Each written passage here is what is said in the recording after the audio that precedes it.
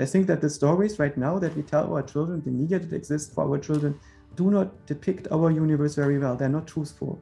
And they basically make our children very vulnerable to indoctrination with ideas that are not true, that manipulate our children into things that are not in their best interest. And that manipulate them away from getting agency over their beliefs and ultimately their identity. I'm Nicholas Bartlett, co-owner of the world's first popcorn board game cafe, living in Fulton, Missouri, and you're listening to the Vance Crowe podcast.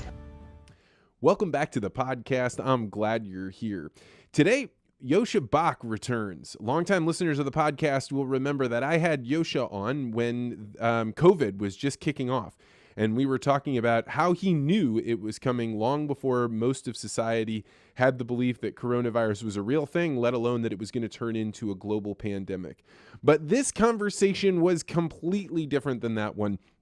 We go into all kinds of things like, why do people believe the things that they do? What happens if you have a child and you don't teach them the religion of their parents? Is there now a void there? Why is it that people are taking on ideas of astrology? Where did autism start to increase in society? And what implications does that have for people that are facing autism? We also got into some really amazing book reviews about some science fiction books that everyone knows about: Dune, Foundation, and the Three-Body Problem. And then even at the end, we had a really good conversation about some extraordinary cartoon or anime movies that parents and kids would love to watch together, that are based on an entirely different premise than almost all Western movies. So sit back and enjoy. In the last couple of weeks, I've been preparing for the holiday season and doing these legacy interviews. This is where I sit down with a loved one, usually somebody a little bit older in their late 60s, early 70s, to talk about their legacy that they're leaving behind. We talk for 60 to 90 minutes. I do them either over Zoom, or if you're here in St. Louis, you can come to the studio. And we have a conversation that's worth recording and sharing with future generations. I've done dozens and dozens of these at this point, and it is an amazing experience where oftentimes people at the end will tell me, I was able to tell you stories that I've wanted to tell my wife or my children for many, many years, but it was never the right context or never the right chance. And so they're grateful for the opportunity to have these conversations. If you're interested in learning more about these legacy interviews, go to store.articulate.ventures and check it out, and book yourself a legacy interview with me as the interviewer, either for yourself or one of your loved ones. All right, now without further ado, let's go to our interview with Joscha Bach. Joscha Bach, welcome back to the podcast. Thank you. Thank you, Vance. It's nice to see you again. You know, last time I saw you, we were in the very beginning of COVID, and nobody really knew what it was going to be like to live in a global pandemic in a modern age where there's internet and, you know, giant mechanisms where you can spread information around and people can spread. Now, since that time, it still seems like the world is in a moment of chaos, and it's just very excited and almost dangerous. Is that because that is humans' perspective? It always feels this way, or is there something truly special about this moment? I think what's special is two things. One, we have more information about the ground truth than ever because of the interconnectedness of the world. When the pandemic started, we basically had all our private live casts of the internet with the situation on the ground in China, if you were interested in this, through social media. And now we can see the failure of coordination in real time on many levels, but also the progress that is being made and the discussion that takes place in the background. So there may be many Facebook groups, WhatsApp groups, and chat rooms where you can join the fray and argue both with lay people and with scientists who follow the situation on the ground and know about the new mutations, new data, discuss the studies, and so on. So basically, the circle of people who is privy to the latest developments is much, much larger than before. On the other hand, it also feels as if we are more helpless than ever before because our coordination is not working at the same level as it was working, for instance, during the fight against smallpox or during the Spanish flu. Why do you think that our coordination is so much less effective than in the past? I think that's because in the way our society has evolved. I suspect that when World War II was over and we had a mutually assured equilibrium of destruction, it meant that there was an existential threat removed from our society. And this existential threat, the sense that we could be failing, has led to a different type of model for reality and has led to a different form of administration. It's similar to what happens in the management of a very large company. When a company is started at first, everything that is being done is about survival. And administration will be about the survival of that company. And often the company itself will be instrumental to something outside of the company. For instance, when Google was started, it was built to give the world's knowledge to people, to organize it, to collect it. There were a number of moonshots programs like Google Books and Google Earth and so on that in a way changed the world. It was not just the search engine, because search engines all already existed. And advertising was a business model that came in after a few years and became dominant, but it was not, I think, the main thing that Google intended to do. And after Google became very large and too big to fail, and the original generation of founders had moved out of the executive positions, the incentives of Google changed. And Google is now mostly about Google, about its own microcosm. And the administration of Google is about how to get into the administrational position and how to keep it. So the incentives are very different.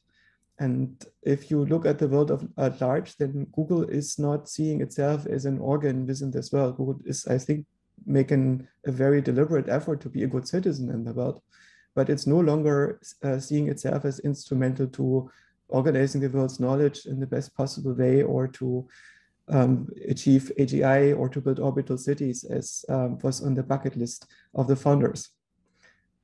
And that the seems like same thing happens in the US, right? So US is not seeing itself as an instrument to go to the moon, or to go to outer space anymore, or to go bring humanity into the future.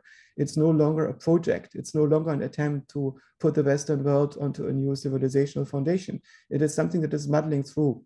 And the incentives of administration are also to muddle through, to get in power, to stay there in a situation where nobody has a plan.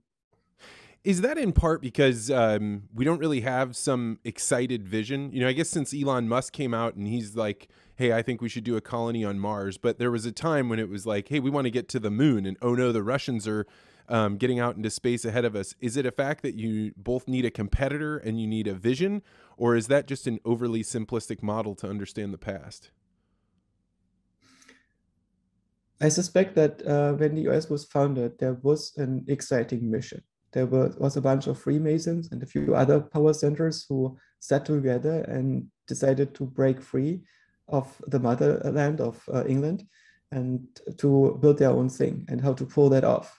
So there were conspiracies, there were intrigues, there was the attempt to create a new world order, and later on there were attempts to build a new American century and so on. And these projects were sometimes hubristic, and sometimes they worked out. Whenever there is something like a romantic mission, where you think you need to change the course of history to produce a certain thing, like Napoleon did when he attacked Europe, or as Genghis Khan did, bad things can happen. It's a really terrible thing if somebody has this mission, and the mission is succeeding in a way that burns down a lot of things, and burns down more than it creates. But sometimes these creation events are wildfires that are creating room for something new. It just takes generations for the old stuff to come back. And I suspect that we see these wildfires, in these political wildfires, in many countries historically, like for instance, Stalin in Russia, and later the Soviet Union, or Mao in China burned down an amazing amount of culture, or also Hitler in Germany. And in a way, the US hadn't had this wildfire yet. And there is a possibility that somebody with a vision comes to power. And I'm a little bit afraid of that, because what happens if the US has its Mao moment, or its big authoritarian vision moment, where somebody decides democracy isn't cutting it, and we feel that we are unable to coordinate within the existing democracy, or the institutions are captured by local short-sighted, short-game interests. And what can we do about this? We need to give this country a shared purpose, and we need to get rid of all those that stand in the way of that. Right? This is something that I'm not looking forward to, but it's definitely something I think that can happen in the next couple generations. Do you think it is an inevitable part of just human civilization? I don't know that. So I'm not sure if I believe in some kind of historic determinism. I think that human civilization is a form of evolutionary organization. There is no hard boundary between natural evolution and the sociocultural evolution of humanity. It's just something that happens, and things survive or not. And sometimes you get into a point where you have an uh, local state where you basically overgraze your territory and your population breaks down again and you start at the lower rung again. That can happen. And that has happened in the past. So we saw these civilizational cycles. But in part, that's also because what comes up must come down. And if society is not built explicitly for sustainability, like some, for instance, Chinese empires were, which aimed for building a stable equilibrium, which limited innovation in such a way that it was not disrupting the way in which society worked. Then the society is going to be more innovative. There are going to be bursts, there are going to be collapses, and some of these collapses might be small and some might be big. Yeah, I think I've heard you say on another podcast about how making the observation that capitalism is inherently a destructive force, right? It raises things up and then it crashes down. And I think people living like myself that have been in a capitalist system our whole lives have almost no perception of that. It seems like it's just a natural function of the world. But to hear you say the Chinese culture in the past was thinking about sustainability, it what do you think of that? Like, do you think that in order to have a civilization that's sustainable, it can't be capitalistic then because capitalism requires so much destructive innovation? I don't think that capitalism, in a sense, is an invention that somebody has created and then implemented on the world. I think that capitalism might be something like the natural organization of a technological society in the same way as feudalism might be the natural organization of an agricultural society. In an agricultural society, the primary means of production is land. And that and money is something that needs to be reinvented from time to time to even out the books, because the monetary systems usually are not entirely sustainable. And the more land you control, the more power you have. And eventually, the hierarchy of control will be a hierarchy of the control of the lands. Right? That is what feudalism is about. And now agricultural production only makes up for a very small fraction of the GDP. And as a result, it's only a very small part of the power that you can wield.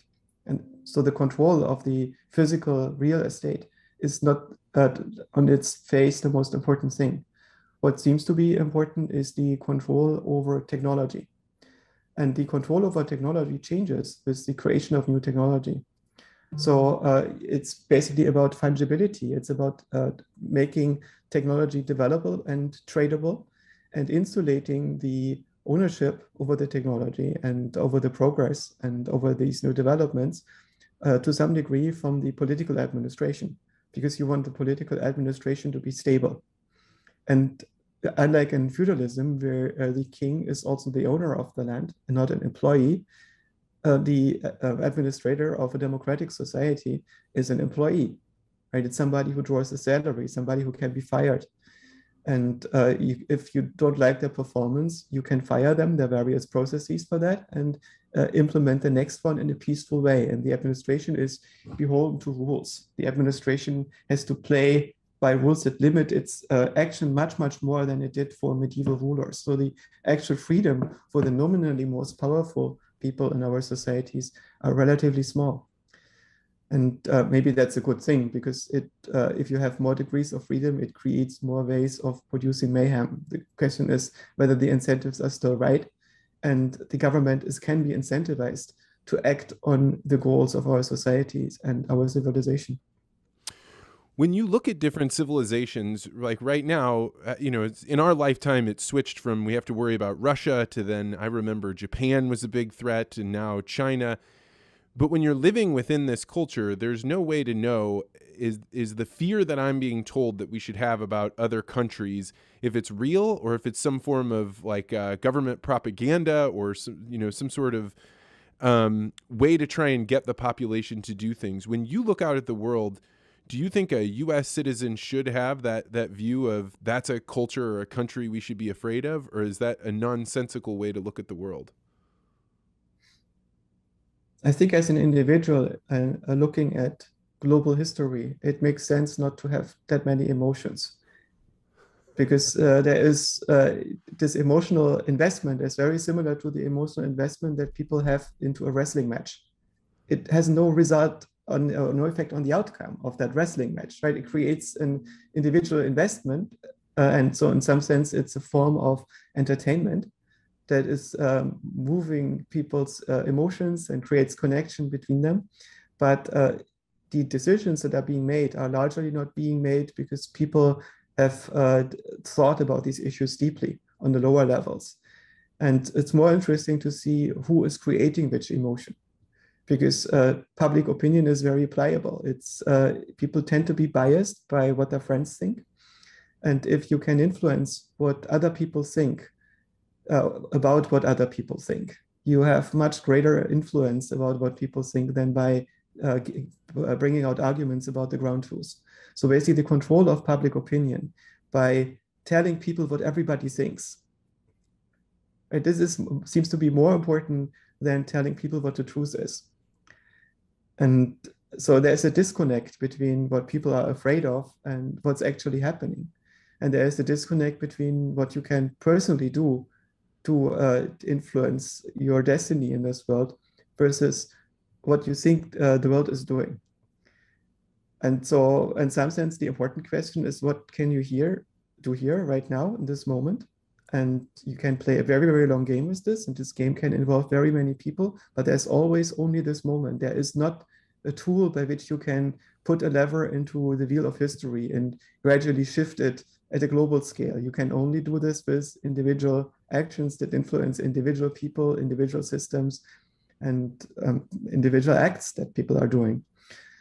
That said, I think that the public opinion is reflecting the course that a society is taking. So if a society is at some level preparing for war, which means that the different players in the society are gradually agreeing or suddenly agreeing that there is a conflict on the horizon, then there will be efforts to shift public opinion in this way or that way, and we can measure that and see it. But in my perspective, the majority of people is not an agent in this. They have very little agency over their beliefs. And so it's more like a temperature that you can take over the public opinion. That's a fascinating turn of phrase. They have very little agency over their beliefs. Say more about that. Agency over your beliefs means that, first of all, you need to understand epistemology, which is this word that philosophers use when they discuss what you can know and what criteria for truth are. And if we take, for example, something like, say, the lab leak hypothesis is a good example for epistemology. So the epistemology means, in my view, that the confidence that you should have about something being true should equal the weight of the evidence. But everything that is not impossible is possible. And you have to remain agnostic about all the things that are possible. But you have to also adjust the confidence in that space. So not everything that is possible deserves the same degree of confidence. And that also means if somebody makes a claim and has no evidence to present for that claim, then you don't need necessarily to have confidence in that claim. And if that other one cannot have evidence for that claim. So for instance, say, was Jesus born by a virgin? How would you know? Have you talked to her gynecologist? Are there any reliable sources and so on? Are there people who could have had reliable sources on this? Or was it always the case that there were people who were personally involved and might have had a vested interest for people to see it one way or the other for other reasons, right? So there might be cultural reasons to adhere to a certain narrative, because if you have a non-random belief that not a normal, reasonable person would have, and you share this belief with your friends, maybe it marks you as one of your friends. So it becomes like a branding iron on your intellect by which everybody can recognize that you are one of the good ones because you believe in something that is on the face of things extremely unlikely, right? This is something that is epistemologically unsound. So violations of epistemology are often a mark that distinguishes people within a movement or an ideology or a religion. And it's desirable sometimes if people build a religion to put these marks on the minds of their members so you can recognize them, that they believe non-random, non-rational things. For the lab leak hypothesis, to take this as an example, initially when you see that a virus breaks out, you know that a type of this virus has been broken out from labs in the past. There is a possibility that this happens. So it's not very hard to rule it out. And when you see that the virus of the same type that is being researched on a lab emerges in a big city in very physically close proximity to that lab, that increases the possibility that this happens. And if you learn that the people in this lab worked on animals and did variations, studied variations of viruses in animals, especially bats, right? This suddenly increases the probability to such a degree that you might think that, okay, out of all places in the world, the lab that might be foremost in the world in studying this type of disease and was built after the first SARS breakout to study exactly this kind of disease is very close to where this happened. Now this becomes the null hypothesis, right? It should be the null hypothesis unless you have an extremely good inside reason or good argument that you have reason to trust that speaks against that. And then you start seeing lots of interested people. So you see people which want this to be something that has been broken from a lab and was actually engineered possibly as a bioweapon to harm the world or to harm specifically the US or whatever, quickly goes into motivated reasoning. Where basically just because something fits into your preferred view of the world, of its agency, of its moral outlook, and so on, you think it should be this way or the other. Or you see the counter argument that people who have this particular bad view of the world are the ones who are arguing for the possibility of a lab leak. Therefore, the lab leak cannot have happened, and it must have been a zoonotic, biological, random origin. That's as equally suspicious, right? As soon as you see players making arguments based out of the attempt to sway public opinion one way or the other, because it fits into a certain narrative, you should be suspicious, right? So basically you should try to identify the likely biases that people have and try to correct for those biases. And this means be more open to dismiss arguments that might be the result of such a bias, and basically try to find the subset of the opinions that is compatible with all the data and focus your exploration on this set. You know, this is something that you talked about in my favorite talk that I've seen that you give is the computational metapsychology. And you were talking about how it was evolutionarily advantageous not necessarily to think the correct thing, the right thing, but actually to think the normative thing. What is it that everybody else believes? Because to not believe what everybody else believes could make you an outcast in a tribal society or in an area where if you get pushed out of the group, you'd have to live completely on your own. It strikes me when I was reading Rene Girard about mimetic desire, that his thoughts on the fact that like human beings don't know what to want. In fact, if you just put a human being out in the world, like a small child, it's really not possible for them to want things other than maybe their biological needs. Do you take that normative belief to be this similar to Rene Girard's mimetic desire concept?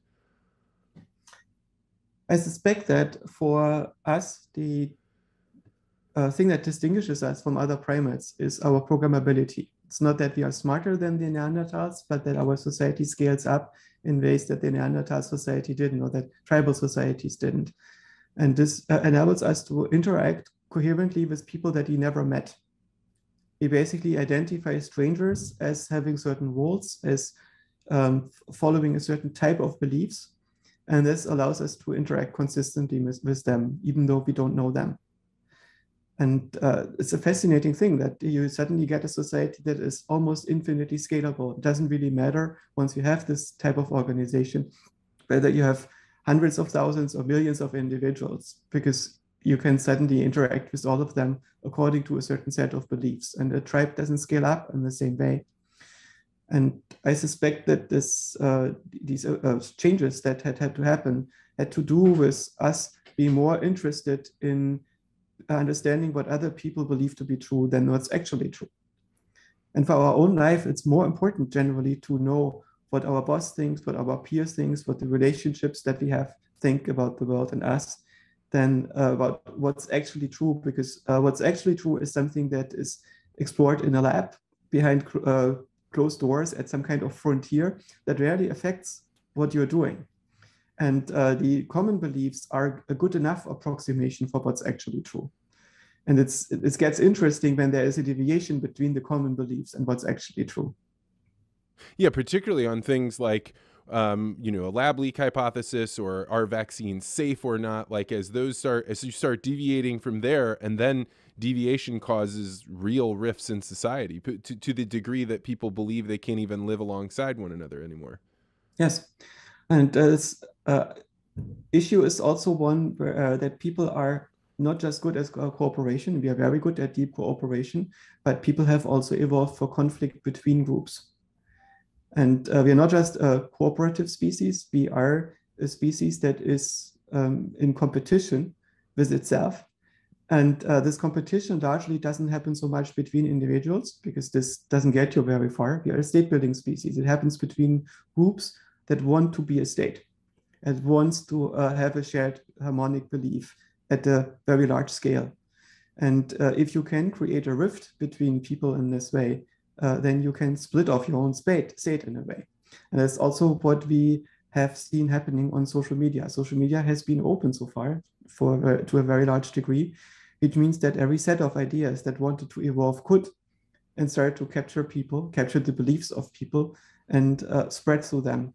And it's very interesting to see that once you create such an opportunity for the emergence of, say, cults, then cults will emerge, and then they will, of course, become more agentic, and will start shutting down the possibility for newcomers to compete with them. And so we now see a movement to shut down the freedom of social media for opinions that compete with the opinions that have emerged in social media. Are very novel, right? We have a set of very widely shared beliefs, very strongly held beliefs that didn't exist 20 years ago, and never existed in human history ever, despite people basically being about as smart as they are today, at least. Right? And these beliefs cannot be questioned. And this is a very interesting thing when a belief cannot be questioned. For instance, if you see people with the art signs, they believe in science. They don't express that they believe in the possibility that everything can be systematically criticized. Right? It just means that New England Protestantism has entered a new phase. Oh, that is fascinating. There's a guy named Zach Stein that refers to these as self-terminating cliches, right? They're a form of ideology because the statement in and of itself is designed to make it so we don't continue the conversation anymore. Well, in this house, we believe in science, or there was a large sign over our door coming into my house. This house believes in the Lord, right? Like, those are self-terminating cliches. Yes. But let's not turn this immediately into something normative. There is something good about this, and there are drawbacks of this, right? So let's not start out with the attempt to say whether this is good or bad. It's very hard to build your own worldview from scratch and to be truthful in everything, right? In order to understand the world, you need to build on the knowledge of others. You need to build on intellectual and also ethical traditions, because it's very hard to prove them from first principles as an individual, as I have learned in the course of my life. And in some sense, that's what I had to try to do, because I grew up in communist Eastern Germany, which didn't make a lot of sense to me. And while I had the news of Eastern Germany and the news of Western Germany every evening on TV, none of them appeared to be true. And you have to pick from them. You have to pick from what your teachers are saying, from the books that you find in your library are saying. You have to identify what's true. And it's very hard to get very far if you do this all by yourself. So how do you find the truthful tradition?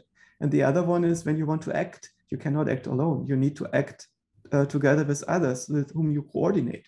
So how do you find the right group, the right hive mind to link up to and to interact with? And while it is in some sense disgusting to me if people are privileging the opinion of the group over their own insight about what's true, it is also something that is very powerful, especially if you realize that you as an individual don't have a very good chance of discovering the ground truth and of building a new group that is acting on this shared understanding of what the world really is. So this idea of that we believe in the Lord or that we believe in Jesus Christ means we believe in a certain mode of interaction. We believe in certain institutions that synchronize our beliefs.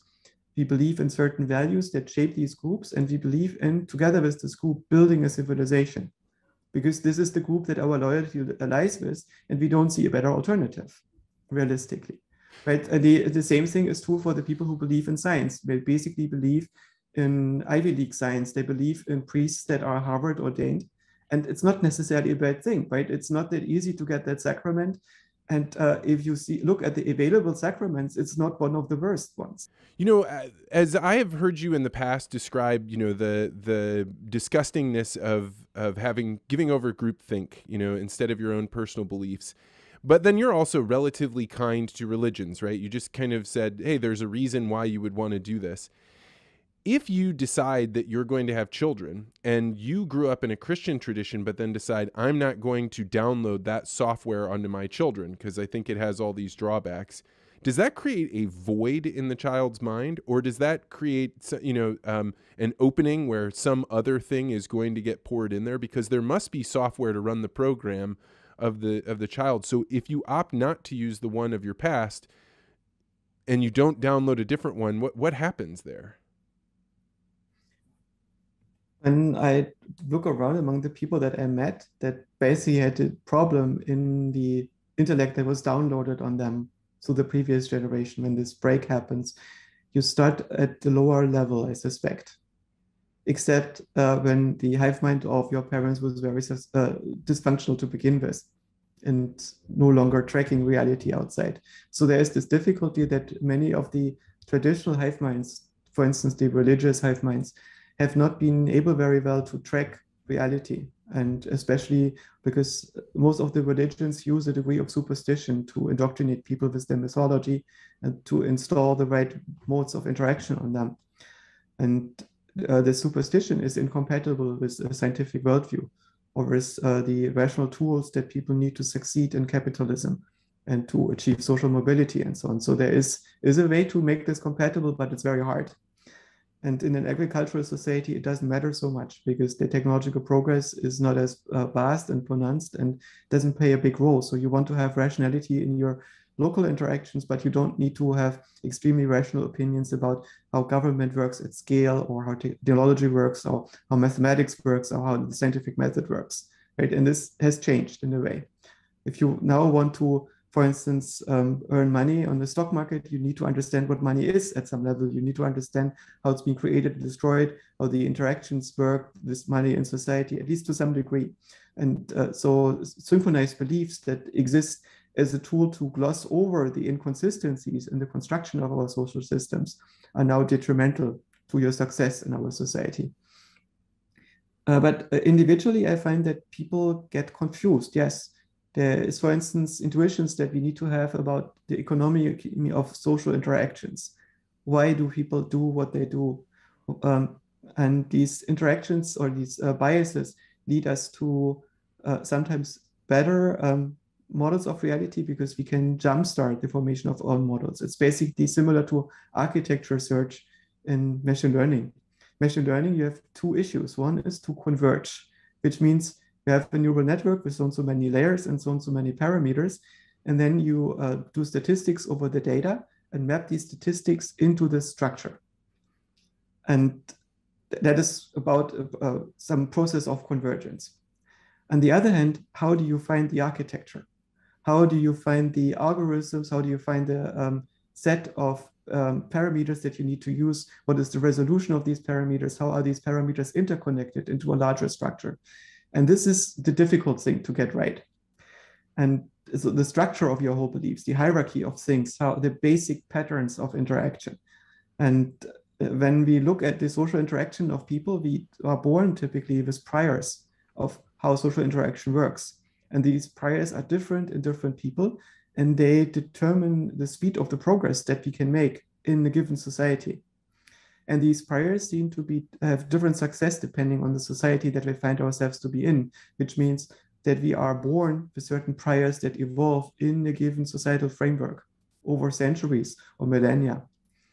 So I suspect that people that are alive today have a very different set of beliefs when they are born with, or biases to form certain beliefs that they are born with, than people did have 100,000 years ago. And you mean that literally born with? You mean like not a blank slate? It's encoded into their genetics in some way? I noticed this in my cat. My cat is not very smart. The cat is pretty simple-minded.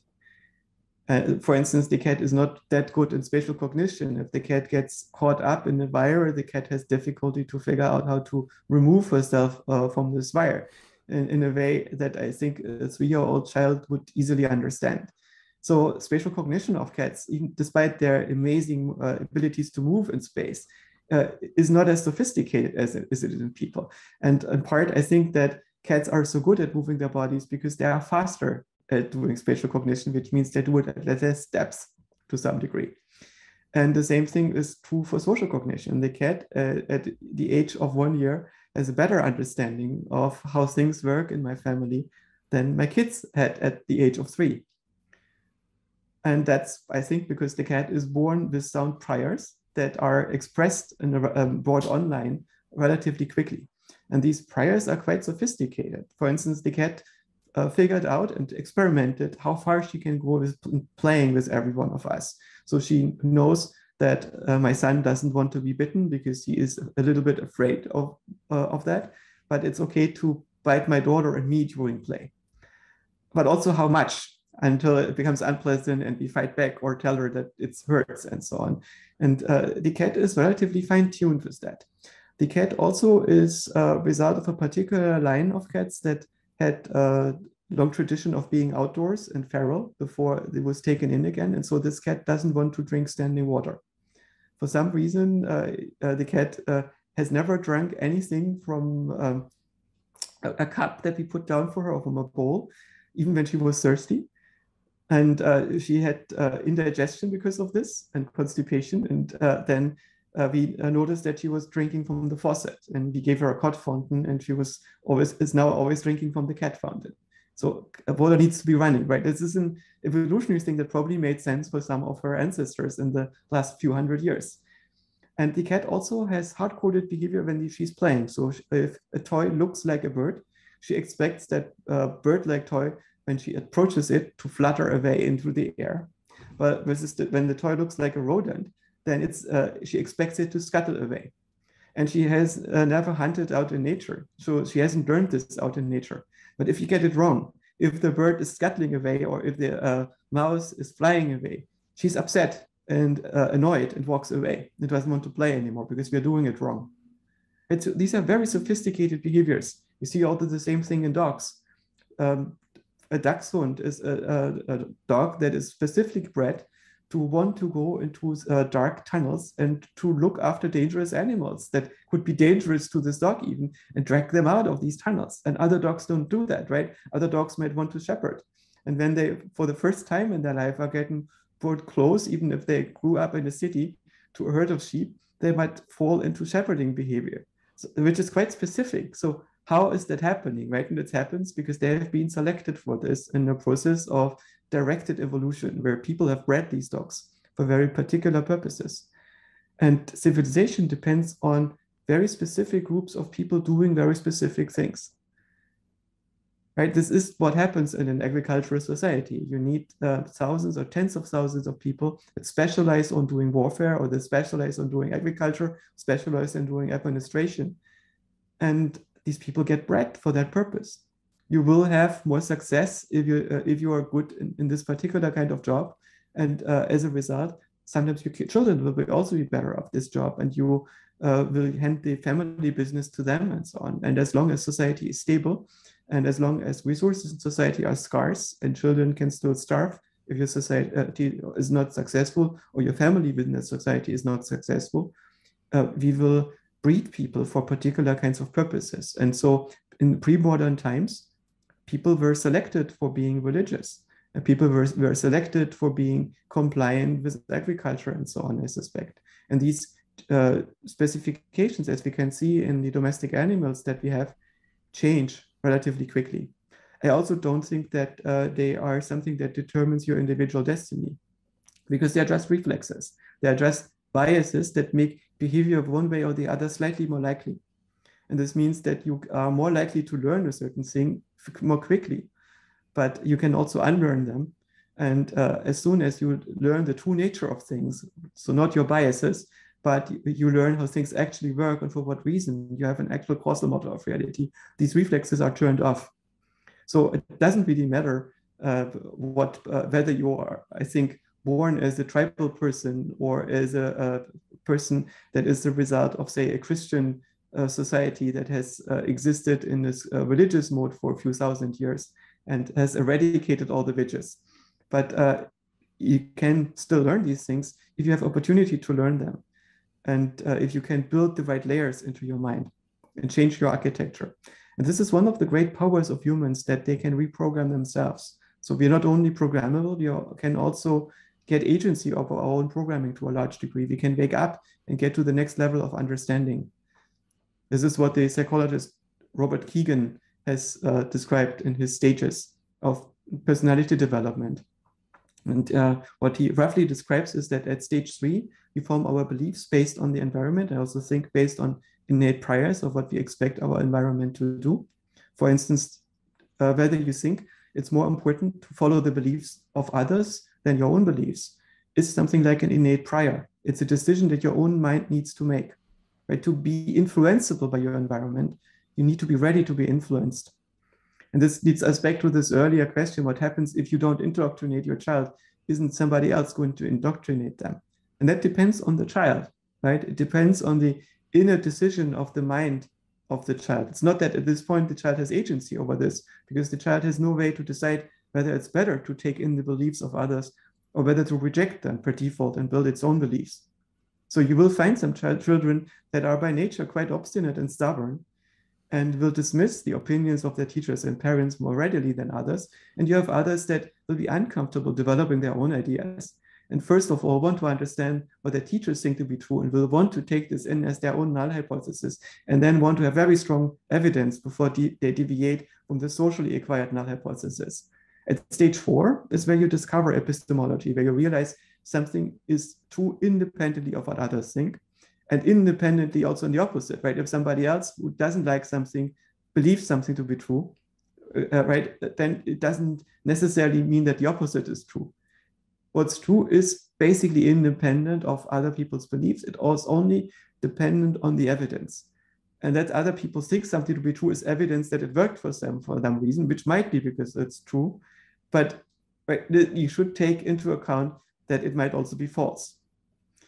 And if you can construct your own beliefs in this way and can evaluate your beliefs freely, and you are no longer beholden to these biases that something is true because you have an emotional attachment to the outcome, then you get agency over your beliefs. I think a lot about the, when somebody's downloading beliefs, because when my daughter Violet, when we were going to have a regular babysitter, a nanny come into our house, we interviewed a whole bunch of them. And it would almost always come up, at first by them, but then I started asking, that they believe in astrology. And it began, like, at first kind of just a joke between me and my wife, that a couple of people mentioned it, and then several, and then basically every person we've met with. And now I go out and give talks, and I'll ask rooms of people, how many of you, really are curious about astrology or interact with it? And you'll see all these women from whatever 18 up to 35 raise their hand, and then a really sharp cutoff right above that mark. And I think, like, this must be some cultural movement that it's okay for people for these women to believe it. It must be some social thing that allows them to communicate with one another. But it just strikes me as something that is a very interesting phenomenon, particularly because all these people live in the city and they can't even see the stars, let alone interpret their meaning. The issue is that to disprove astrology, you need to use entirely analytical, rational thinking. Your perceptual system, your emotions, your feeling cannot by themselves disprove astrology because it needs first principle thinking. So if somebody gives you social proof for astrology, if they tell you it has worked very well for me and my friends, and then you get a few stories about this, uh, and you also make a few experiments, and some of them might work out for you. Maybe sometimes your horoscope comes true. But how can you disprove it? You need some kind of first principles thinking to do that. And this analytic first principles thinking mode is very brittle. It by and large doesn't work very well. When you use this mode to try to figure out purely analytical thinking, where you make lists and arguments that are true or false about whether you should marry this person or not, it's probably not going to work out, right? If you list the advantages and disadvantages of entering a relationship with this person, it might help you to clear up your feelings, but ultimately you need to trust your gut. And your gut means it's the non-analytical mode of your thinking. It's this distributed neural network that you cannot fully introspect. It is trained on reality, but that is, and it's not just doing first principle thinking, but it is able to evaluate very subtle things that you cannot analyze with applying grammatical rules onto a symbolic structure as we do in logical thinking, right? So if you need to make important decisions about the world, you need to get out of the analytical mode sometimes, except in those areas where your emotions are not reliable, where your feelings are not reliable. So rational thinking is a tool to deal with your darkest emotions, with those that are hidden, that are unclear, that are murky. This is where you need to step in and take things apart and pry them apart until you have a clear feeling about it, until the system that directs your actions gives you a clear answer and you see why it gives you that answer. But for the most part, you will not have a model that is operating at that level of detail. With respect to astrology itself, the superstition that is inherent in it, there is to get data that supports that astrology is working is not that hard. It's much harder to get data that conclusively shows that it doesn't, because this means that you need to have enormous amount of statistics. And when I was young, I looked at astrology and I thought this is very unlikely to be true. Like I couldn't put my finger on it why it wasn't, because there was such an elaborate science. You had formulas that would allow you to calculate, and there were books about this, from your exact latitude and longitude and date of birth, how very particular things in your life would play out. So the more effort you would be making, the more knowledge you would be incorporating, the more books you would be reading about this, more authorities you were studying, the more you would be able to do with this, right? And how is that not the scientific method? And it took a while before it struck me that none of these astrologers who had written these books could have collected data. They could not know the ground truth. They could not possibly have established the relationship between their formulas and these life events. What kind of method could I, if I was an astrologer, use to establish that my formula is true? Right? I would need to look at the destinies of millions of people. And back then, when many of these books were written, the calendars were different and the constellations were different, and people were very different lives. And there were also a very different kind of society and much fewer people. Right? There were only millions of people in a society and not billions on the world. And so how is this still the same? How could they have done these experiments and so on? So they never had a case. And to understand that was very hard for me to get to all these steps. And the opposite is super easy. Francois Chollet has a while ago shared a joke on Twitter. And it was not a joke that he wrote, it was just something that we retweeted. It was a video of a young, very confident psychologist interrogating her audience. I think it was a TikTok, asking her to imagine certain numbers, doing a set of equations in their mind, and then imagine a vegetable. And then she held up a carrot. And most people felt they were completely mind blown, because they thought that, as she implied, that the sequence of thoughts that were completely unrelated to vegetables and carrots had primed them to think about carrots. But if you take a random group of Americans and you ask them to think of a random vegetable, like maybe 40% will think carrot. And this 40% will be completely blown away by this TikTok and share it. And you don't need 100 or 80% of the people to be convinced that your theory is good. Right? If you can convince 1% of a very large audience that a completely unlikely theory works super well for them, right? Then they are going to be paying your bills. And a lot of snake oil works in this way. So and a lot of psychics work this way. You make an extremely detailed prediction, and if 80% of your audience say may and walk away, that's fine, as long as 20% are completely blown away. And this is how astrology works. But counter argument for astrology, I think the best one that I've seen so far was, well, we would think that astrology should at least predict relationship success to some degree, right? This who is matching with whom. This means that there should be a deviation in the statistics of how people find together based on their astrological signs. And I mean, it's not unreasonable to think that there is, because maybe people born in March are different from people born in September, because they go through seasons at different ages. And most importantly, when they are in school, they interact with children at a different cutoff date. Right, so if you are the youngest in your class, which is related to the months in which you're born, you're much more likely to be diagnosed with ADHD. If you're the oldest in your class, you are more likely to be dominant in your class. And as a result, you will earn more money because you will more likely be promoted in leadership position later on in your life. And you can show these statistical effects. So there is such a correlation between your date and birth that is caused by the school system and the cutoff dates in the school system. Right? You can show that, but for relationship success, it doesn't exist. So when OkCupid did statistics over the birth dates of people, millions of people in their database, and their matching success, you see that it's completely flat. It's absolutely equally distributed. So there is zero correlation with very high confidence between relationship success and your zodiac sign. You talked about kids getting diagnosed with things like ADHD, and this brought to mind for me the number of kids that get diagnosed with autism.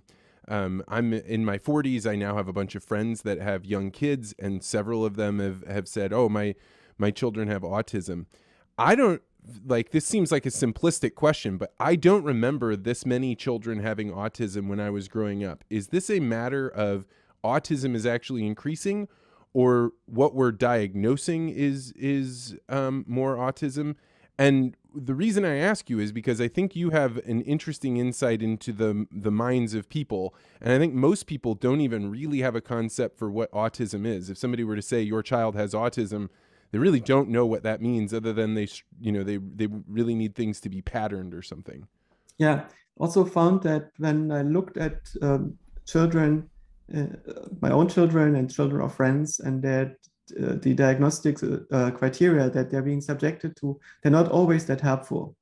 It's more interesting to think what's particular going on with this particular child than to see whether the DSM category fits. And this determines the treatment. With respect to your question, I think both happen. So we have more diagnostic criteria. When I was young, then autism or Asperger's was just discovered as a possible diagnosis. And ADHD also was not something that was frequently diagnosed. It was just something that was not so much on the radar. Autism did exist, but it was mostly applied to more severe cases. But the more severe cases have also increased. So it's not just that autism gets more diagnosed more readily, but children with learning disabilities, with difficulty to focus, with more increased spells of dissociation, with difficulty to develop intuitive empathy and so on, this seems to be on the rise.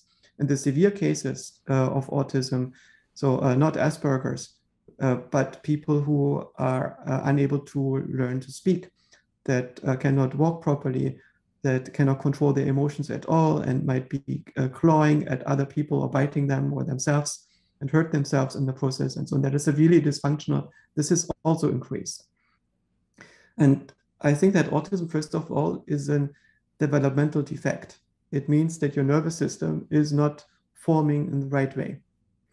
And developmental defects are caused either by genetics, which means that there is some problem in your genetic code that is not being weeded out, just genetic drift, mutations that accumulate randomly over generations in which child mortality is decreasing, which means you're no longer selecting for defects. And the other thing is that environmental influences can interact with your development. And we don't in the US have a strong precautionary principle for chemicals. Basically, if something doesn't kill the rats in 3 months, it's fine. And unless you find a good reason to believe that it's not. And if there is something that is by itself not toxic, but it's just disrupting signaling processes during development, very subtle chemical signals that tell cells in your brain what type of cell there should be and what mode they should be in, depending on their proximity to certain other points in the brain that secrete certain chemicals and interact with them. And these individual cells are locally measuring this chemical gradient. This is how the different cells know where they are in the brain and what kind of cell they should differentiate on, right? And these effects are, if they interact with chemicals, for instance, in your food or in your water or in your clothing or in your furniture, then it's very difficult to detect these effects in a rat experiment because they are going to be different for every species. And in humans, they play out a very long time. You basically need to look over an entire generation on how the effect will be before you know with certainty. And this is something that is very deeply concerning to me. So if we have after we change the chemical composition of our food and allow a number of new chemicals in our food within a single generation. And within that generation, we see a lot of increase of developmental defects. I'm very concerned, especially since we don't have any coordination to get rid of that. I'm really glad I asked you this because I'm very surprised by that. You're one of the only people in the scientific community I've ever met that said, hey, I think it could be something in our food or the clothing that we're wearing could be doused with some kind of chemical.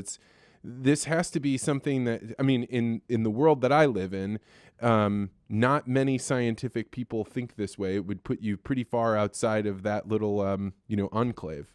Oh, I don't think so. I suspect that most people that I'm talking to will be aware of the fact that, for instance, estrogen in the drinking water, since we introduced the pill, is an issue. Right, the estrogen that are being used as a contraceptive and that is not completely filtered out in water treatment is visibly affecting fish and amphibian animals in the environment. So we see this effect. And it's probably also affecting people. Right? If you give everybody estrogen, even if it's low dose estrogen during their development in utero and as babies and as children, it's going to have a slight effect on their bodies.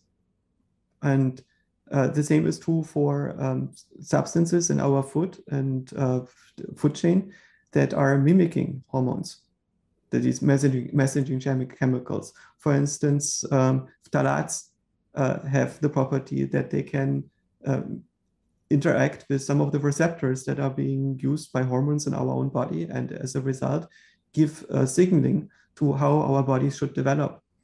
And the same is also true for not just phthalates, but probably also for soy. So a lot of soy products that got into our food chain might interact at some subtle level with our signaling. And so what does a human do, right? That if it's in your food or in your water, I can remember living in Africa, and there was a time when we thought aflatoxin was in the corn, and like corn was everything you ate, right? It was like the primary, you ate a paste called ugali. And when you start to have a fear that something is poisonous in the food, even in low doses, it clouds your every thought. Like basically everything you're thinking and doing all day, every day swirls around the idea that you may be being poisoned. So if this is what you're thinking about, does this cloud all of your thoughts, or was I being hyperbolic when I was living in Africa? No, not at all. I'm not trying to think about it that much. I'm trying to mostly eat the things that I think my ancestors ate. I suspect that people can, within a few generations, be fine with most food sources, also with a lot of toxins in food, because we can just evolve to deal with these toxins. But it will be at the expense of child mortality, right? Because the only way that something gets into the next generation is that it mutates into the next generation. Most mutations are not in the right direction. So throughout human history, there has been a selection for new traits. The reason why we have new generations is adaptation, because the individual organism cannot adapt very much. The individual organism can converge to something that has already been built into it by evolution. So there's a certain range of things that you can adapt to, but it can usually not adapt to completely new food sources very well. And if you want to have something that is non-deleterious, you need to stay with this for a few generations and allow mutation and selection. And of course, we all agree we don't want to have selection. We don't want to die in childhood, or we don't want our children to die. So how can we achieve that? I don't really know a solution to this. We can do a few things with pre-implantation diagnostics. So we can filter out deleterious mutations where we already know that they're not good ones. But it's difficult to use something like pre-implantation diagnostics to select for benevolent mutations, because we don't know how they will play out. So it's very difficult for us to breed a new generation that is able to deal with new food sources. And so my tendency would be to be, for myself, relatively conservative with food. I would want to eat similar food as works for my ancestors. And if I try new food, I would want to monitor how I feel it interacts with my own body. At scale, there is very little we can do, because we have certain food that is very cheap to produce at any given time. With an enormous amount of people, we probably cannot change agricultural food production back to the state that it was in 100 years ago and still feed people comfortably. So we have to deal with the fact somehow that our food is now different. You know, when we were talking before about autism and Asperger's, and you talk about mutations, or like this is a mental defect, the several friends that I have that have Asperger's, it's made them extraordinary in some ways. Like certainly they're a little bit difficult to get along with sometimes, or they have some quirks, but that trait combined with high IQ has made them capable of doing things or paying attention to things that most normies couldn't even come close to. Yes, but I suspect that the majority of people on the spectrum do not develop superpowers. So on average, I suspect they are less employable. And the people that you become aware of, people like Mark Zuckerberg, they are the outliers. Right? So there is a selection bias. You will have among your friends mostly those that are super functional, that have local superpowers, typically at the expense of something else. And I think when you have high-functioning autism, Asperger's, and you have difficulty to make models that are very deep, which is often the case. So one of the problems that I seem to be seeing often in people that are on the autism spectrum is that there seems to be an issue with signal propagation, which means that the signals in their brain do not go very deeply over too many layers. It's as if they're operating on a higher frequency, so their loops are shorter. And as a result, they need to integrate over fewer layers. And as a compensation, their brain will increase the degree to which they can discover patterns on the previous layer. So these people are often down in the weeds. They might not see the big picture very easily, but they're very, very good at dealing with the small picture. And computers are all about the small picture. Computers are a catnip for many people with Asperger's, because the world of the computer is essentially flat. It's not deep. Everything is scripted. Everything is conceptual. It's all on the same level. It's the opposite of art. For art, you need to look very deep. Right? You make this connection between what's meaningful to you and what you perceive on the lowest level, and you go very, very deeply. You see the significance of things.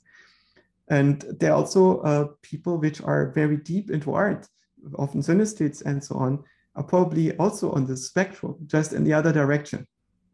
Right? So when we think of autism, we mostly think of people that are very literal, that have sensory overflow issues because they have difficulty to single out stable features from the layers that they are observing.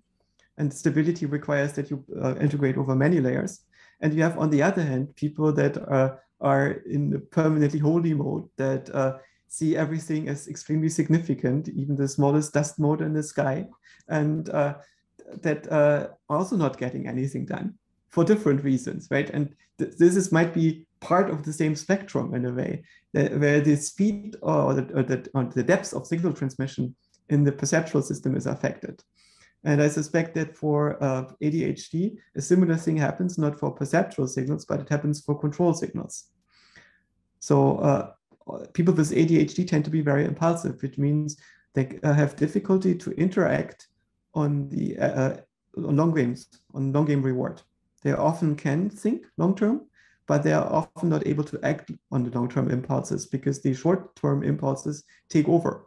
It's basically as if there's a hierarchy of functions, of purposes that determines your behavior, and only the purposes that give immediate reward can affect the behavior, whereas the purposes that affect the long game cannot become effective, which leads to enormous frustration for these individuals because they know better at some level. They just don't find that they act on their understanding of the world. Why is there a difference between those two? Why is it that the human mind isn't just in control of itself? Like, why can't I just say, I'm going to eat healthy, and then therefore every one of my decisions already be made? Well, I think if you don't have any trace of ADHD, you will be in charge of that because it means that your behavior is going to be directed by your longest game. And if you build such a model, it also means that you have to have an effective model of the future very deeply. And these effective models of the futures tend to be very sparse and brittle because the world is branching a lot. And if the world is changing a lot, you cannot reliably think very, very far ahead. Right? So you should have a balance between the narrative models that go very far into the future, that are typically analytical models, and the immediate models of what you want to do in the next hour or what you want to do in the next week and what you want to do in the next month and so on. And you should prioritize to some degree the stuff that happens right now and to reap rewards right now rather than just acting on extremely long games. So you should be able to discount things that are very far in the future, even if you don't know the possibilities, just because so much is happening. If you think about science fiction, which by the way is very young, right? Science fiction literature only exists since we have technology. There was no real science fiction in the medieval ages. It was not much before Jules Verne and so on. And there was no science fiction for the Greeks. And that's because their society was largely stable. They did not expect completely new types of technology to emerge and completely transfigure the way in which their societies worked. The science fiction that we find in our literature is typically extrapolating based on known technologies that are scaled into the future very hard and to see to which phase change this would lead. So the obvious thing is you develop spaceships or you develop satellites and you scale this up into settling other planets. And then you combine this with what you already know and about how settlement and pioneering, and then you have space wars and space empires and all these things that get extrapolated from this, right? That's Dune, that's Foundation, that's all of them, yeah. Dune and Foundation are super interesting because they take a different perspective. In Foundation, I think, if you take the books, you have a world in which there is continuous technological progress. There is going to be always the next thing that is going to change everything. At the same time, you have a very weird kind of mathematics that is not intelligible. There is basically a hidden pattern that Harry Seldon is discovering of reality. And this hidden pattern is something that you cannot see, and me, I cannot see. But Harry Seldon can do it with this arcane mathematics that allows him to see how things are going to be at scale despite the new technology being developed, right? So this deeper thinking is somehow able to account for these technological developments in a way in which normal thinking is not, despite these inventions not having been made. And I think this is superstitious, right? Asimov's thinking in Foundation is fundamentally superstitious. Also, Foundation is a very simple premise. The simple principle, which is scaled up here, is that humanity will settle the galaxy while we're still remaining human, right? So there will still be naked monkeys that care about how much sugar they eat and they smoke pipes. they are sexist in the stereotypical ways of the 50s, and especially Asimov himself. Right, their gender relations are really archaic in this particular way of this very, very particular era. He has only scaled up this dimension. We are going to settle the galaxy and we are going to go into a stable empire. And what would be if we could predict the future of empires mathematically? And then he scales this idea, right? So if we could do this, we could see when this empire cycle is going to end and why, and we could predict how it's going to play out, and we could predict bifurcations that we could take to make sure that the course of history is going to be changed. And then we tell a bunch of relatively naive and boring stories within that universe and explore single ideas in that universe. And then he explores some extremes. So he explores an extreme in human aesthetics where a hive mind evolves. And so you have a planet where people telepathically share all the ideas and intentions and this result, as a result, are in some semi-enlightened state. And on the other hand, you have individuals that do the opposite, that become complete singletons and no longer interact. And a single individual is going to rule an entire continent and is interacting with the other individuals on other continents. And both of these extremes exist, but they don't influence humanity at all. They're just outliers that are being studied in one of the stories, but they manage not to change the course of the story. Right? None of these modes is going to take over. So that's different from Dune. And Dune, you have, and sorry, you can cut me off if you want. No, this is awesome. I actually would love to hear your thoughts on Dune. Go ahead. So in Dune, in some sense, the opposite has happened. The low-hanging fruits of technological development have all been discovered a long time ago. And there are still new technological developments, but they require extensive research now. They takes tens of thousands of years of making substantial progress. And a few things have been understood as dead ends. So for instance, AI is an existential risk. If you allow AI to emerge, then AI will take over because it can leverage more intelligence than human beings and more technology than human beings. And if you allow AI to develop freely, it's only a matter of time until it takes over. So it's a cancer that needs to be stomped out in the Dune universe, which also makes the Dune universe more interesting because it's a reason why we retain human aesthetics and the battles are not all fought by AI. But computers don't exist in this universe. Everything is manually controlled, which very good storytelling device, but it also makes sense. The question is, can you actually stomp it out? And he tries to sketch this out. The other thing is the success of the players in the Dune universe depend on their ability to follow long-term plans. So everything is about long-termism, about building conspiracies that go over an extremely long time span. And those players which are unable to follow these long-term plans, there are the pawns in the game and they're being sacrificed all the time. And they do exist, right? Like the Atreides are such a pawn in the longer game between the Bene Gesserit and the Empire and a few other forces.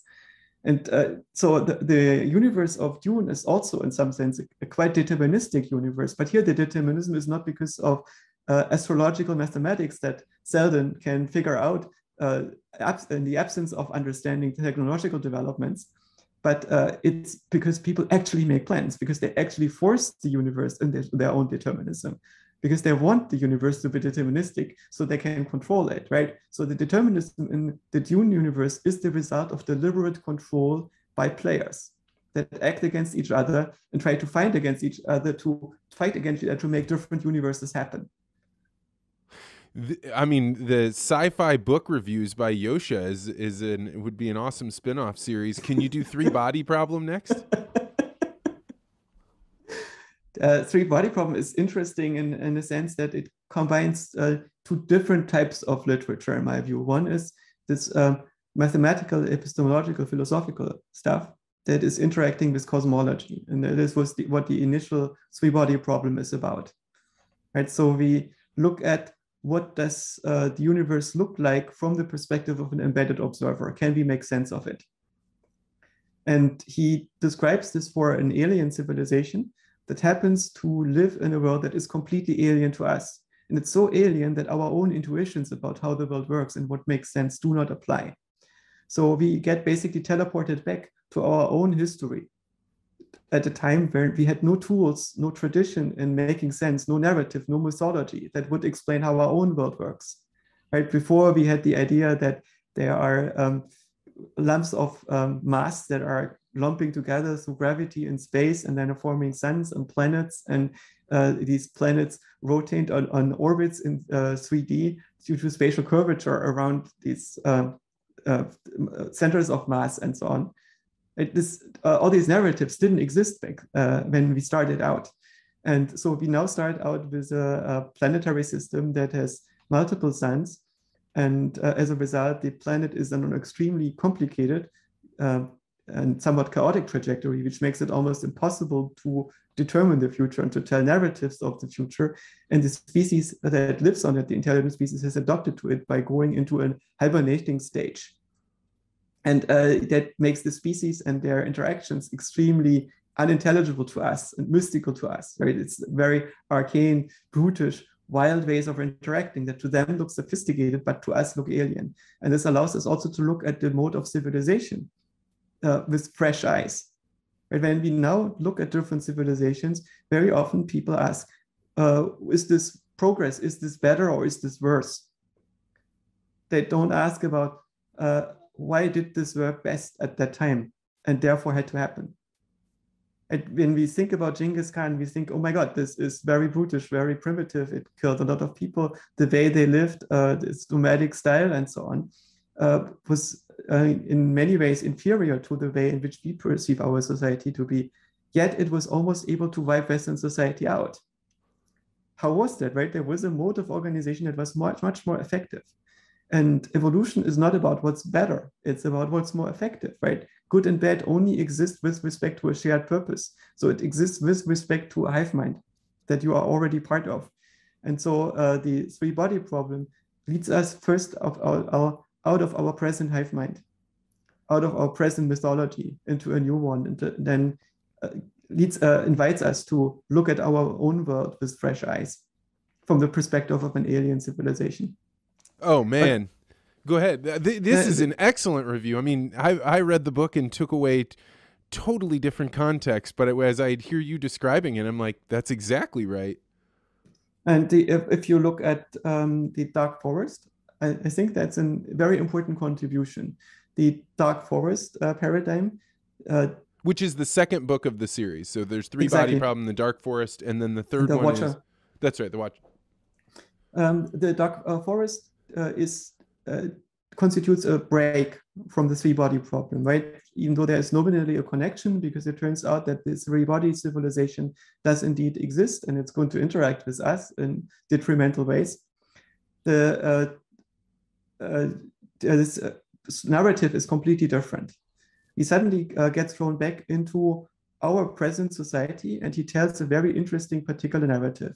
You have a woman who is the daughter of a scientist who was a victim of the Chinese Cultural Revolution. And she hides in the Chinese modern-day equivalent of SETI, of the Search for Extraterrestrial Intelligence, and is looking for signals from species from other planets. And the Dark Forest paradigm is doing away with the hippie notion of space exploration. The hippie notion of space exploration is that being a hippie is the natural mode of society.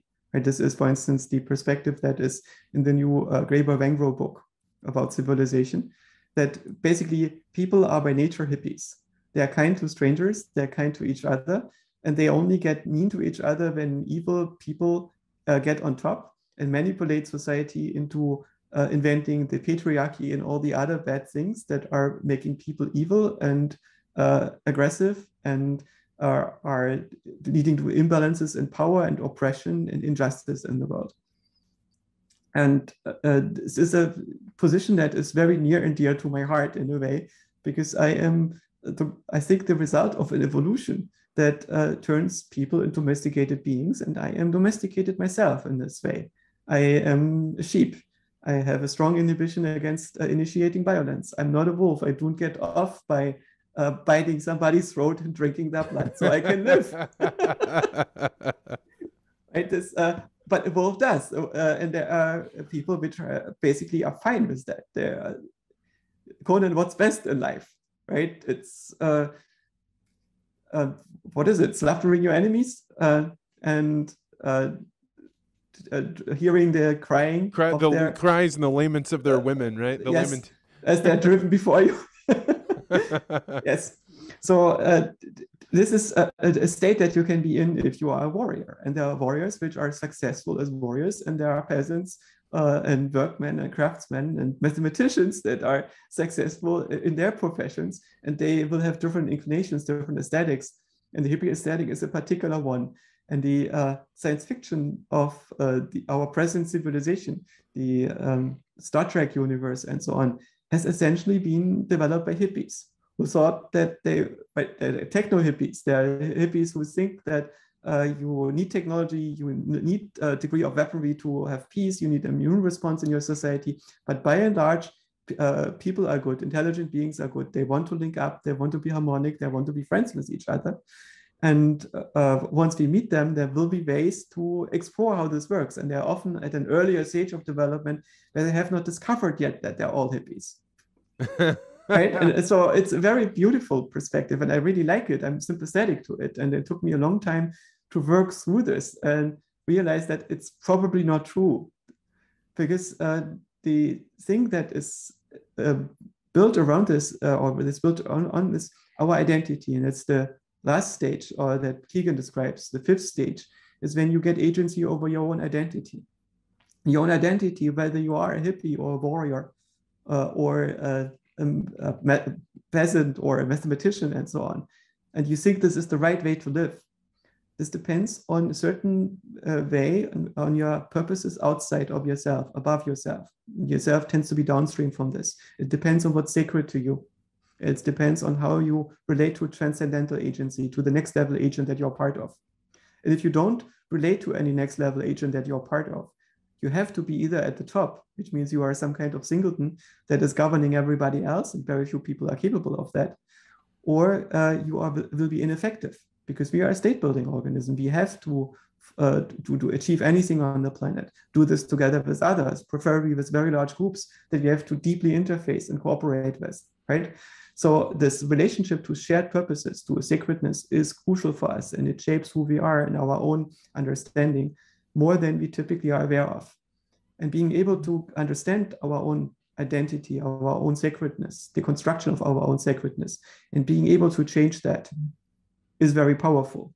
And once we understand that identity is flexible, we begin to understand the identities of other people. We understand where they're coming from, that their identity is the result of where they were born, and which side on the Middle East conflict they're in is the result not of whether they're good or evil, or stupid or smart, or insightful or dumb, but it's the result of them being born in a certain place and the things that happened to them, and then the thoughts and insights that they had as a result of that. And so this is the crucial thing that we have to understand, that there is an ecology of opinions.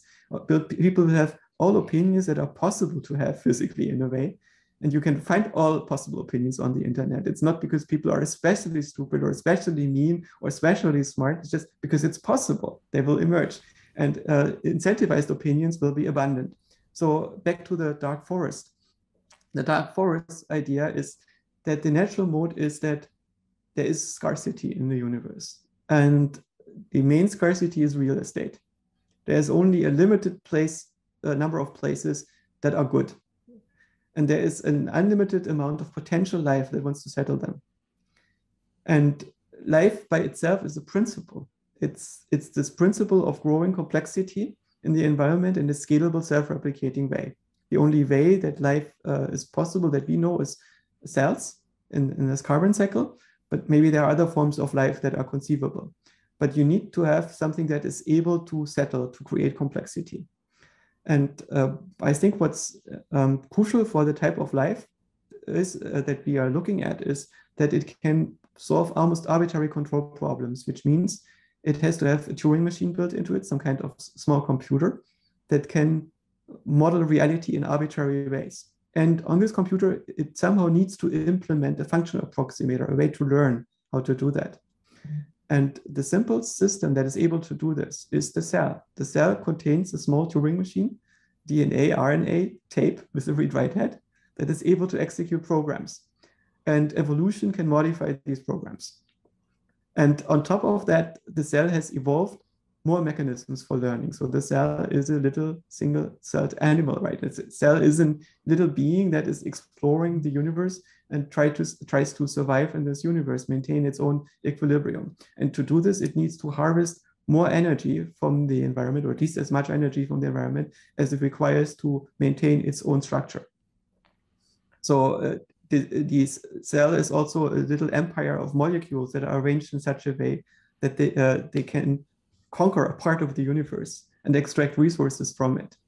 And then cells can lump together to build this empire together. And then you have an organism. And an organism is a tight organization of cells that act in a coherent way with each other. So they are something like a meta cell. They solve control problems together. And life can survive because it is able to put a little bit of energy into the environment to get more energy out of it, to solve a control problem in this way, which a dumb chemical process cannot do, because a dumb chemical process like combustion cannot actually compute anything. It cannot make a model of the future. So it's only following a direct gradient. And this ability to do something that is not just following a direct gradient, this is what makes our minds special and what makes life special. So once you have that, once you realize this, that is the basic driving force of evolution, the ability to settle and to build empires. And the harmony that we have within the empire is just something that happens within your kingdom, that happens as a mode of harmonization within the group and as a result of inner group specialization, but doesn't happen at the frontier of the group where you need to pioneer. Once you make that switch, you realize that when you meet aliens, these aliens will probably not be hippies. Because if there is a way for people to meet each other because faster than light travel is possible, it means that the universe will probably be settled. All the surfaces that can be settled will be settled after a certain amount of time, and they will be settled by the most successful colonizers, by the most successful empire-building species. So this is the idea that he explores.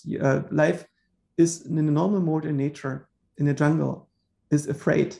It hides unless it's on the prowl and on the hunt. And so this is why the forest is dark at night. That's why you are sparse with making your signals, with making yourself known. This is so fascinating to me. So for people that haven't read the book, the reason I consider it the dark forest is I think of the almost obscene level of loneliness that the wall facers would have to be. So there's these characters that the human race has to, and this is the very beginning of the book, so I'm not giving anything away. The human beings, in order to outcompete these colonizers that are coming for them sometime in the future, if they write anything down or say it to anyone else, the idea will instantly be known by the alien race. And so for me, I sat and thought about the social implications throughout the entire book. That was like the this is the third book, right? So we're still at the the Watcher. Yeah. So the Watcher to the Wall. So the first one is the second one was that we're almost done with the second. Let's work this up. Our Chinese scientist with her broken family history and their big pain about humanity and the way it works, because she has never gotten over the loss of her family and the. That's right. Right. You're right. So she is sitting in this American City project, and she's not a hippie.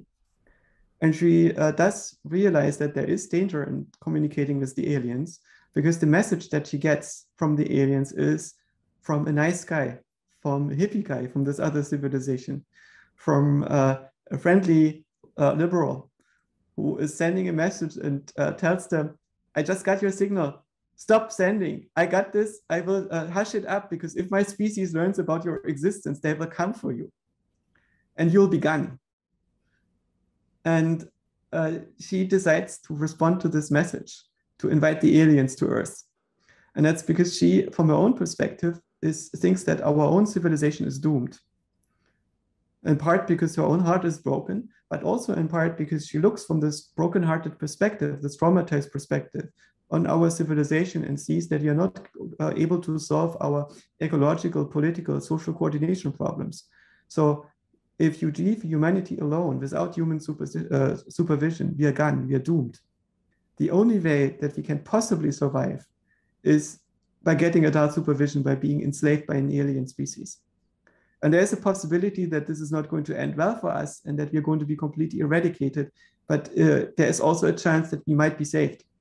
And if we don't take this chance, there is no chance that we will survive, she decides. If left by themselves, humanity will eradicate itself. That's her own perspective. So she invites the aliens to come to Earth. And the aliens notice and they send a message. And this message is basically, we are technologically so far superior that we don't care what you will do against us. And they send a faster than light probe that is extremely intelligent and uses physics that is far outside of the reach of what humans can do, and uses this to sabotage all further progress in foundational physics. So we will not be able to develop super dense materials that are basically have the density of a neutron star in the hull of a spaceship. So we cannot in no way break it up and so on, or harvest energy sources that allow objects to move much, much faster and accelerate faster and corner much faster than our ships can do it, and so on. So we have no chance to win this competition. And the aliens are sending a fleet in motion that is moving from, I think, from Alpha Centauri at slower than light speed. So we do have a certain amount of time until they will be here, but there's nothing that we can do about it. And to do something about it, anyway, humanity devises this plan of the wall phasers, which are agents that are unpredictable. And they hope that by being unpredictable, we might have a chance against the aliens. So they create a few agents that work hidden behind the governments, that the governments are not allowed to interfere with, that the hive mind is not allowed to interfere with. And this is an interesting perspective because I think it's an attempt to reflect our own fate right now. Obviously, the author of these books thinks himself that his main character has very good arguments, that we might be doomed as a civilization. And globally, we cannot escape this destiny. So we need small disruptive agents that find solutions, that build networks among themselves and try to find a solution to solve the impossible, the seemingly impossible.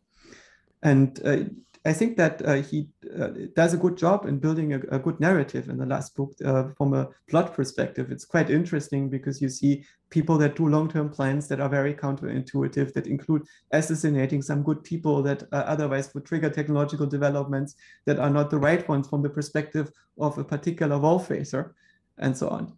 But eventually, the aliens are defeated with a deus ex machina that is not completely plausible.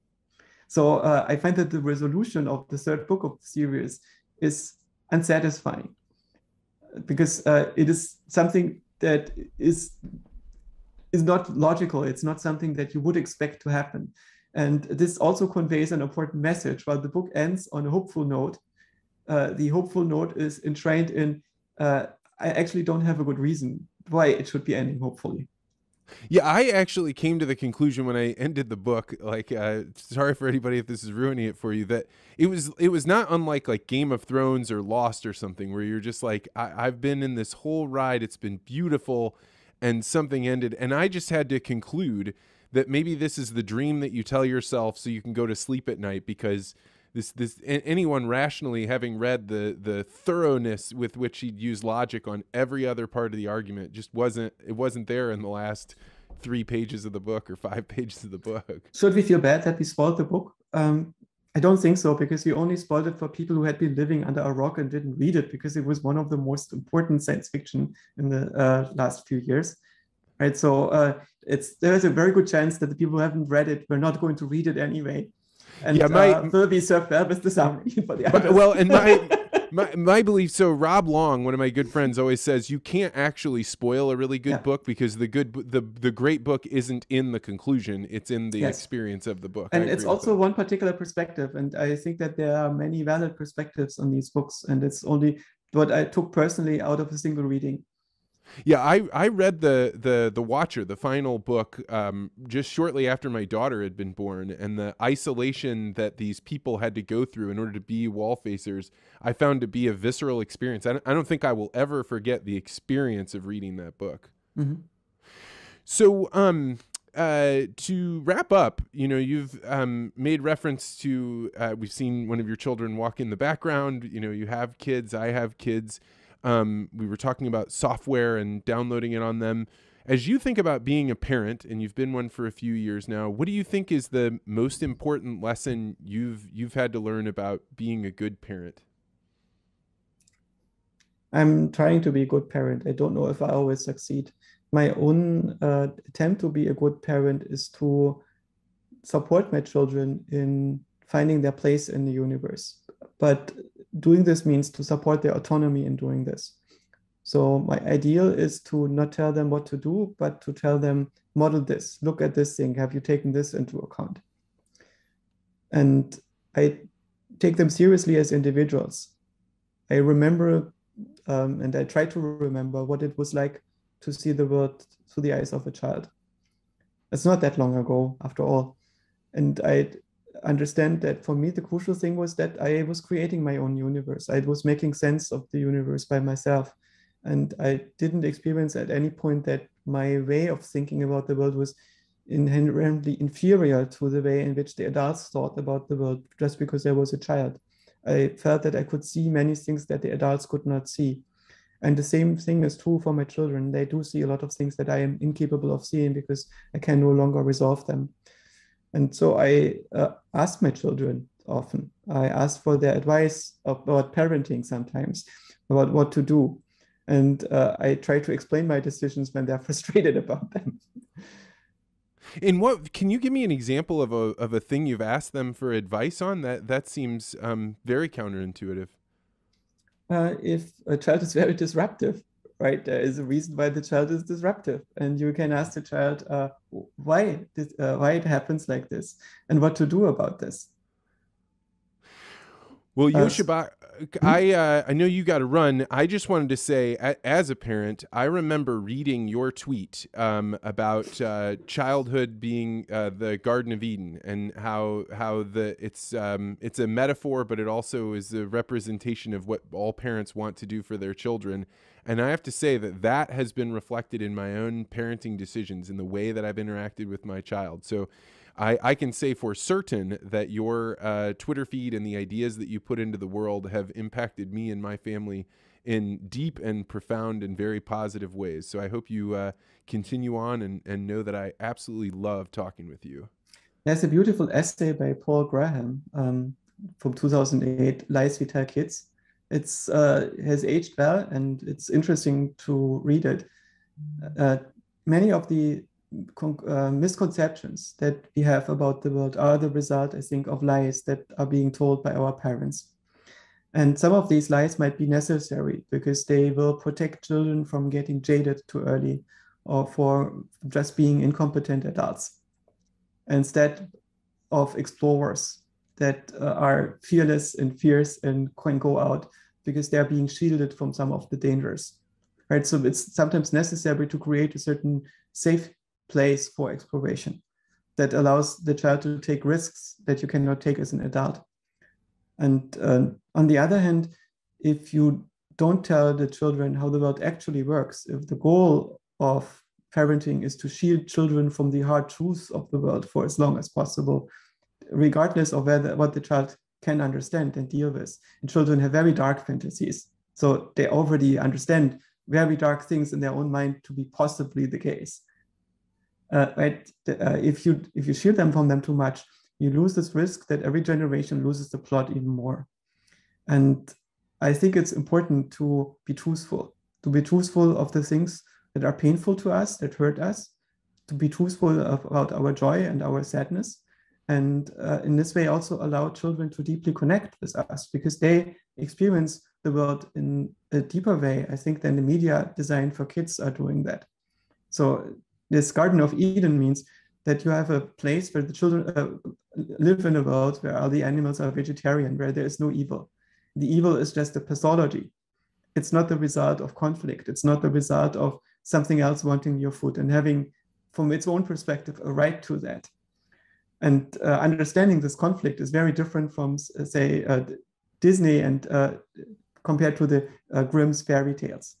we don't live in the Grimm's fairy tales world anymore, thankfully, right? So we don't necessarily need to tell our children that there are people out there that would eat them, and their parents might send them into the forest because they don't have food to feed them anymore. And that they still, if this happens, need to make sure that they don't get eaten by others that are nice to them. But there is a truth in that, right? So this conflict about violence and death does exist. It's just something that only now exists at the fringes of society.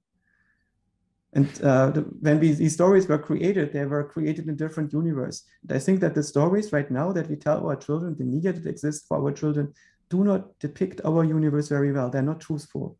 And they basically make our children very vulnerable to indoctrination with ideas that are not true, that manipulate our children into things that are not in their best interest. And that manipulate them away from getting agency over their beliefs and ultimately their identity. You had recommended with Lex Fridman an anime movie, and I just can't the name of it. Mokoto, Princess Mononoke.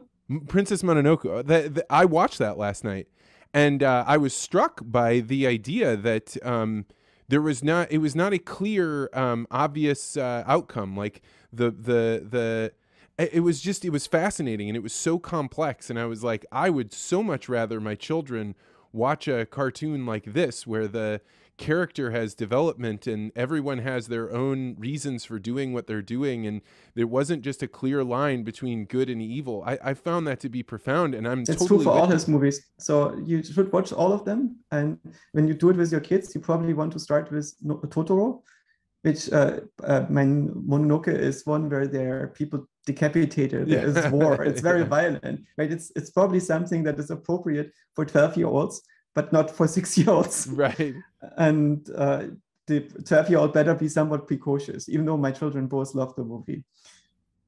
But it's very hard to keep them away from this. But if you see these movies like Totoro, you have many, many layers. And none of these movies is boring for adults or for children to watch, because the story is unfolding like reality on many, many layers. You see things happening in the background that are just as complex as the thing in the foreground. The low-level patterns are as interesting as the high-level arcs in these movies. And when there is a big question, the question often doesn't have an answer.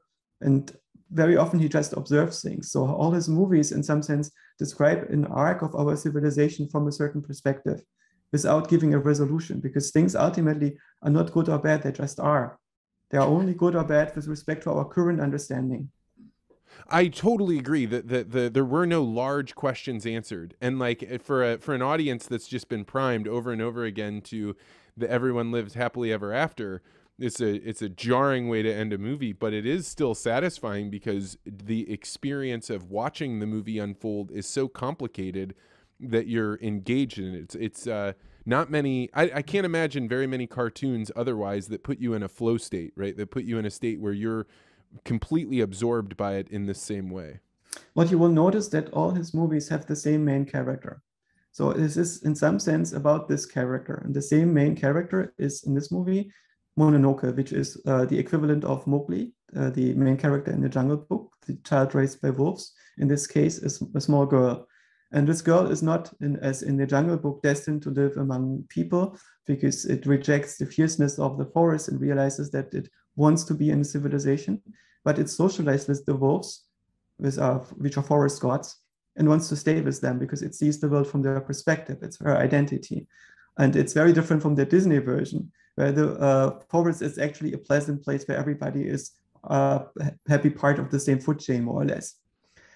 And this fierceness, this brutality of the world, the two symmetries of the world are well preserved in Mononoke. But the main character is the same in Nausicaa, where she is a princess in a post-apocalyptic world. And it's the same in Totoro, where she is an older sister in a family where the mother is in hospital and the father tries to write his PhD in a small village, or in Sento Chihiro no Komikakushi.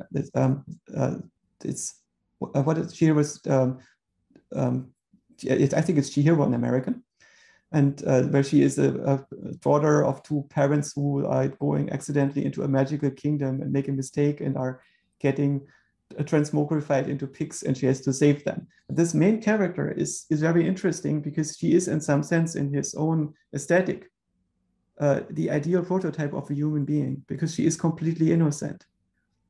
She is somebody who is very pure in all her interactions. Sometimes she is just a little girl that is trying to build a delivery service.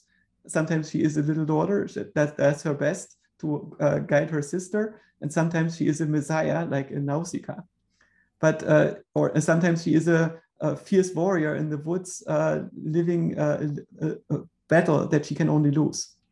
And that doesn't matter, but her stance is always the same. There's a certain immaculate thing. And in some sense, I believe that Miyazaki might be the most interesting and important Protestant philosopher that Europe has, even though he's in Japan and he's not religious.